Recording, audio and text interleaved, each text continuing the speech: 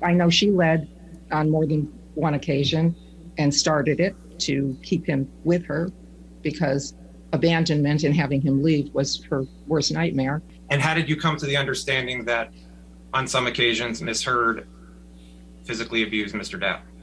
Miss Heard reported that. It was a point of pride to her if she felt disrespected to initiate a fight. The second one is what she reported to me, which is if he was going to leave her to de-escalate from the fight, she would strike him to keep him there. She would rather be in a fight than have him leave.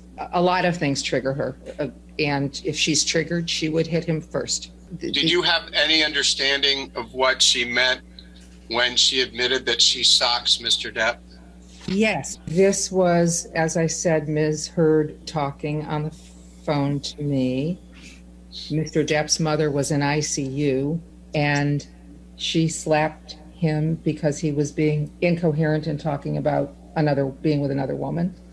Did she tell you that he had hit her first, or was she the one who initiated the slap? She initiated that one because I think she felt demeaned and threatened. Will she have advantage if she leaves him but files with police for abuse first? Was that a question that she asked you? Yes, this was her talking out loud, trying to strategize for herself. Then you write she threw can at him since home fighting, then she better. Who is the she who threw a can at him? Miss Heard. She reported always hitting him back as a point of pride, but admitted that she eventually initiated the hitting herself. Is the she you're referring to Miss Heard? It is.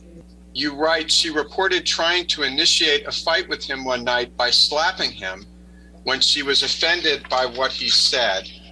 Is the she you're referring to there Miss Heard? Yes, it is. She initiated fights, she started violence, and he tried to de-escalate far more than I think she did.